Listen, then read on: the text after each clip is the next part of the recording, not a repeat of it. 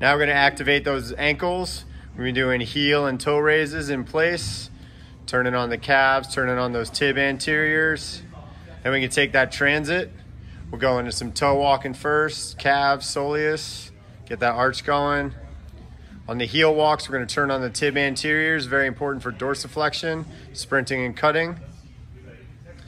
And then we're gonna put it all together and go heel toe walk. We really get the arch helping out here now. Get some balance and stability at the top. So now we got band walks. We'll start with lateral. Think of a slow motion version of a lateral shuffle. Keep the shoulders nice and level, feet straight ahead. Feel this in the outside part of your hip. Make sure to keep a nice rhythm and a gap between your feet. Try not to cheat these. Then we're gonna turn and go into a linear band walk. Have a little bit of a swivel and a push out here. Still keeping shoulders level.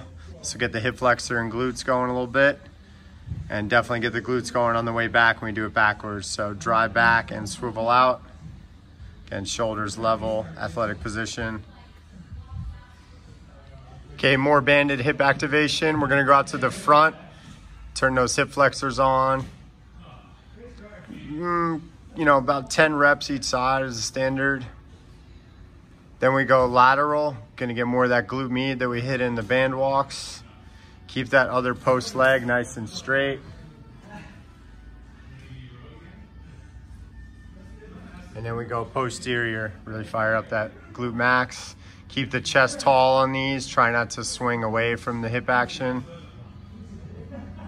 So here we got standard glute bridge. Trying to drive through the heels. Try not to hyperextend the low back. Squeeze the glutes at the top. Once we progress this, we can keep an isometric at the top and do a march. That's where we're slowly going to extend the lower leg out, keeping the knees next to each other.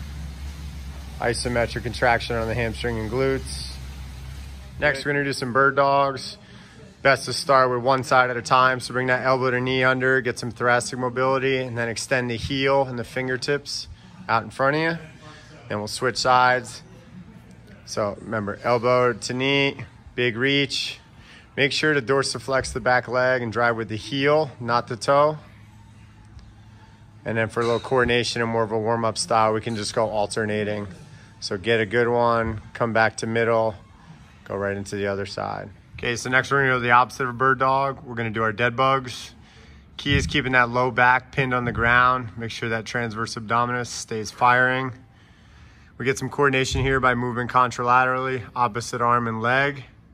We can go into alternating. That'll challenge the nervous system and the brain a little bit. Great for the warm-up. And then we can add a little resistance by throwing a Swiss ball in here.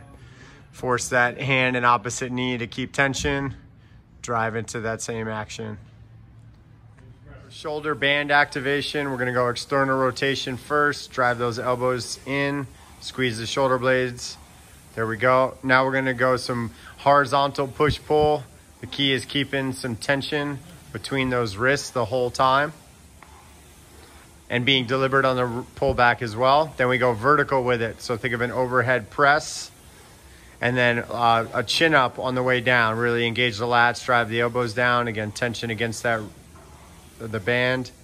And then we're gonna go oscillating pulses. This is a good burner. So constant bursts against the band. As we go overhead, what we want to do is make sure we don't flare those ribs up. So we keep those ribs down, try not to arch the low back. This is a great ab activation as well. Keep the pulse between.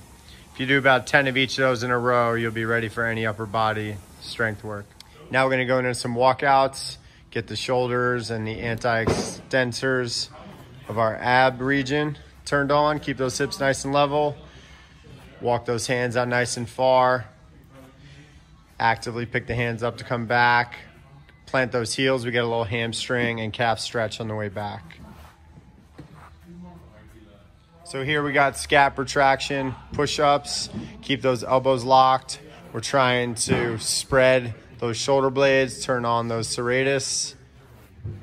Don't let the hips sag. We also get a little bit of anti-extension warm up here. All right, next we're gonna hit some wrist mobility. If we're gonna do any cleans or kettlebell work, it's imperative to get these guys warm. First, we're starting with some circles. Make sure you hit both directions. There we go. And then we can bring that into a prayer stretch. So keeping the palms together, drive those hands up and down. And then we can add some pushes against with the hands. Next, we're gonna warm that neck up a little bit. We're gonna do some anterior half moon. And then we'll take that into full circles. Keep those shoulders still, really hinge the head around the neck. Go a couple each direction. All right, so here we got shoulder rolls. We're gonna retract, shrug, and roll them forward. Then we're gonna switch directions. Notice Derek's keeping his head nice and still. Trying to get some action between those shoulder blades and then activate some of those trap and levator muscles.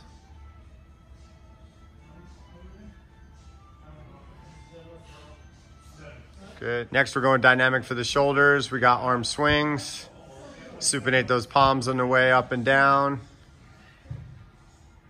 And then we're gonna take it into arm hugs. Open up the front side and back side of the shoulder capsule. Can be ballistic on these. We're trying to create some warmth in those shoulders. Good.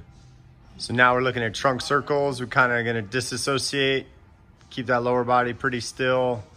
Draw circles around the hips with the torso. We'll get a couple one direction and then we switch directions. There we go. And then we're gonna stand up tall, throw those palms forward and just do some big rotations. Call these trunk twists. Open up the hips, open up the thoracic.